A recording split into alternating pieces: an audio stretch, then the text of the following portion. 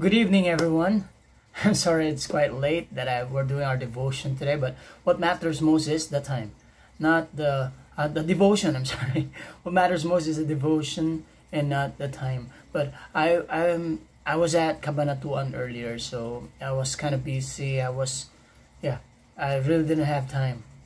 I'm full of meetings, and then um, today's just the time that I got home. And I hope that you could still stay with me. Anyway, this is Facebook, so you could watch it anytime. I hope that you could still follow and continue with the series that we have. So today we'll continue our series about God's plans. So far we've talked about letter P, letter L, and letter A. So letter P stands for perfect. God's plans are perfect. No matter how we try to look at it, no matter how we try to justify our plans according to how we want it to happen, let's always remember that God's plan is perfect. Next is the letter L. Letter L is larger. God's plan is always larger than our plans. Most of the time when we plan things out, it's always for the best of us. It's always for the best of our family or the community that we're in or our immediate family members. But seldom we do plan about the future of everyone. So God plans everything out for everyone, not just for yourself, but for the greater picture. Okay? Yesterday we talked about the letter A. Okay? And so today we'll continue our series about God's plans, and we are now at letter N. Okay, and before we begin, of course, let's pray. Father in heaven, we praise and thank you for today. Lord, you have been so great and good to us.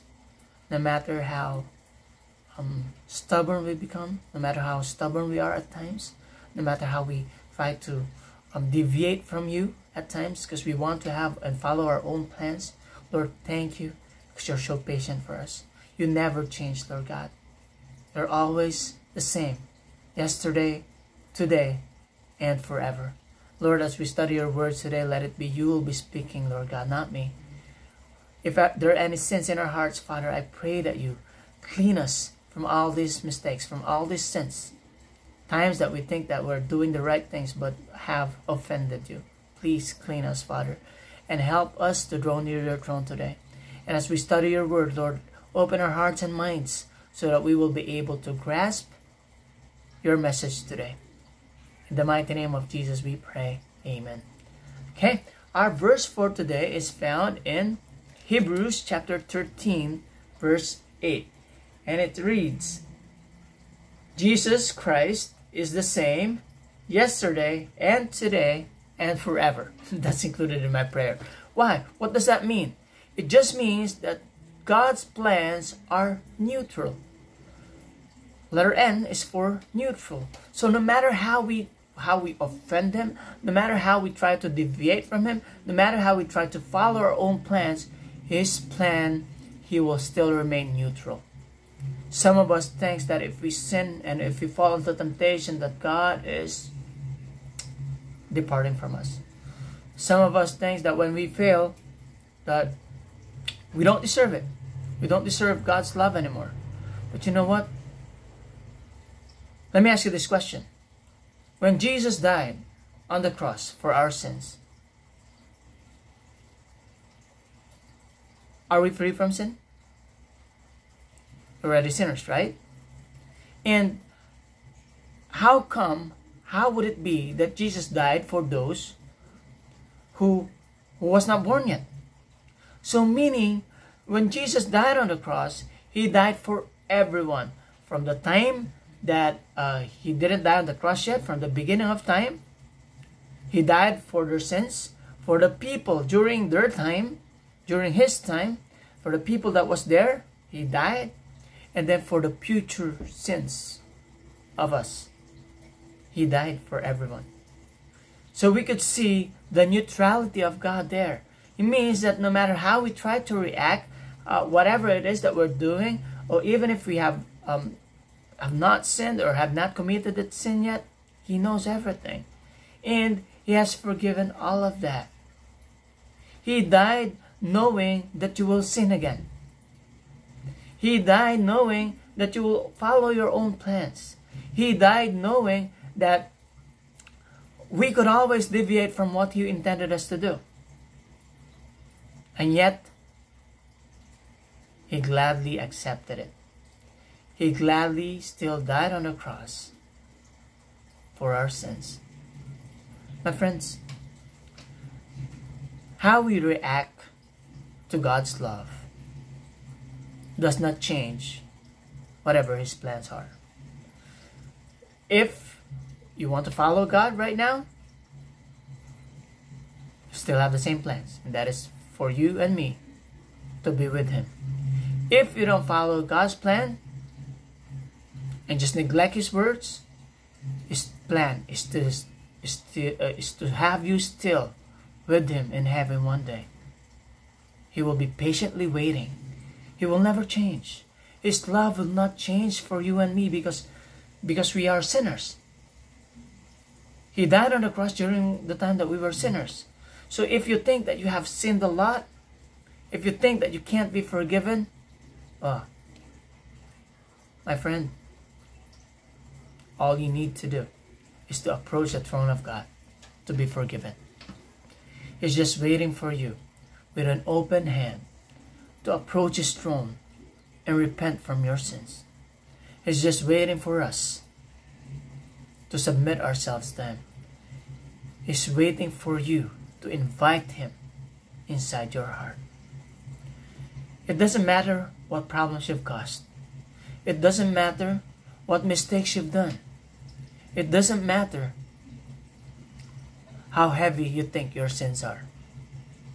What matters most is that you approach His throne and repent from all your sins. Jesus died for you. Jesus died for every one of us. But He didn't die just because He wants us saved. He died there so that we could feel that He loved us, no matter who we are, no matter what we are, no matter what it is that you're doing right now. He still died for you. He's neutral. He will not change. He is a loving God, and He will not change that. But He is also a God of justice. So that doesn't mean that because He loves us, He will just erase all things. Yes, He will erase all things. He will erase all the sins. But that doesn't mean that He is not a God of justice, who will also pursue and put justice. So if ever we don't follow Him, if ever we just neglect His words, if ever we don't commit to Him, that just means that justice will still be upon us. Even if you have accepted Him, justice will be upon us all. In 1 John 1:9, it talks about how if we will be able to confess our sins to Him, He will be faithful and just to forgive us from all our trespasses. Meaning that He will forgive us from our sins. Yes, that's not a question. He will forgive us from our sins, but He will also put justice. That doesn't mean that if you stole something today, and then you ask God for forgiveness, that you don't have to suffer the consequences of your sin. If you did bad to someone, if you hurt someone, if you stabbed someone, or whatever hurt that you've done, it doesn't mean that if you prayed and asked for forgiveness, yes, God will forgive you. But that person may apply justice to you. You may be put to jail. So asking for forgiveness and repenting from our sins and being forgiven by God doesn't excuse us from the justice that should be done for all our sins. But the great thing about that is that you don't have to die in hell. He saved us from that sin. But the consequences that we have to suffer for our human loss will be applied still. So if you sinned, if you stole, if you tell a lie, you will be charged with the loss that surrounds us here. But God has forgiven you. So don't confuse yourself. Don't tell yourself that if God will forgive you, that you are free from the punishment and the consequences of the sins that you've done. For example, let me just repeat the example just to make it clear. For example, you stole a cell phone. Someone caught you. Just because you prayed to God, Lord, I'm sorry that I stole the cell phone and I sold it because I have this need. Yes, God forgave you. God will forgive you. But the person that you stole that cell phone from can apply justice to you. So when that person applies justice to you and puts you to prison, don't tell God, Lord, I thought that you have forgiven me, and why is it that I'm still... Yes, God has forgiven you. But the justice that we have here in earth, we are governed by it. So it will still be applied to you. So please don't make it a reason, or don't make it an excuse that when you are forgiven by God, that you could just get away with every sin that you've done. Remember this, my friend. He is neutral. He will not change. He will continue to love you even for the fact that you continue to sin. What He will do based on His plan, because He intends us to become a holy generation, a generation that will be loyal, a generation that will be trustworthy, a generation that will be a holy and pleasing sacrifice for Him. And He will continue and continue to create plans so that you and me will be that kind of person.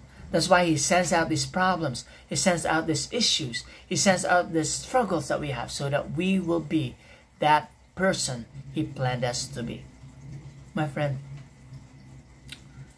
God is the same yesterday and today and forever. The question is, will you still be the same? Would you still be the stubborn person that you are today after hearing this message? Would you still just shrug off this message and tell God that, I don't need you. Yeah, I need you. I believe you. But I'll accept you when I'm about to die. I'll accept you when I'm ready to give up everything. No. My friend, when you accept Jesus Christ right now, He will be the one to change your life. You don't have to plan for your future. Now, don't get me wrong. I'm not saying that you don't have to plan for your future or the things that you want to become, the things that you... Yes, it's okay to plan for it. But what I'm trying to say is that how you will be able to change yourself, it's up to God. Because the fruits of the Holy Spirit should show in our lives once we accepted Him. So it's up to Him. Just to give you a personal experience, I've been trying my whole life to change. I used to drink a lot. And there were times that my wife and I would talk, let's not drink anymore. Let's forget about drinking. Yes, there are times that we forget about drinking. We stop drinking because we drink every night. So we stop drinking, but it only lasts for a few days. Weeks even. About 2 weeks is the most. After that, go back to the same person that we were before. Why? Because with our own efforts, we really can't change ourselves. But with God, He will be able to change you. So you don't have to worry about how you'll be able to live your life that will be worthy of God. It's His task. He will be the one to mold us, to change us, to prepare things for us so that we will be able to become the holy persons that He wanted us to be. That's His intention, and that will not change. It depends on you. Do you want to change and make that decision to allow God to rule your life? Repent. Because if you don't repent, if you don't accept that you're a sinner, then you may think that you don't need God. But you do, my friend. That's why you need to accept Him first. You need to accept your status, that we can't live a life without Him, that we are sinners and we're bound to hell. We need to accept that. And then after we accepted our status, we accept Jesus as our Lord and Savior. Accept His forgiveness. And once He gave us this forgiveness, then let the Holy Spirit flow in our lives And you will see the changes in you that you never thought could happen. Let's pray. Father in heaven, thank you for your words. Truly, Lord, you're the same yesterday, today, and tomorrow. And you will remain the same forever. Because you are God. You are in nature good. You're in nature holy. And you loved us so much that prior to us being born, you allowed your Son Jesus Christ to die on the cross for our sins and our future sins. You know everything, God. Lord, we just want to come near and draw near your presence today. Mend our hearts, Lord God, from the pain that we have been suffering. Mend our hearts from the issues that we have been trying to overcome. The struggles that we can't do anymore. Lord, help us. Change our hearts, Lord God, as we repent from our sins, Lord. May you guide us to live a life that's in accordance to your will. Forgive us from our sins, Lord, and become the masters of our lives.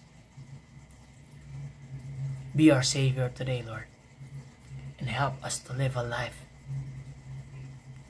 that shows your fruits in us, so that people may see that you are true and a real God. Let all the praises and glory be for you and for you alone. Through the mighty name of Jesus we pray. Amen. Thank you very much for watching. My friend, don't waste time. Today is the time of your salvation. Accept Jesus. He loves you yesterday, He loves you today, and He'll love you forever. God bless you. Bye.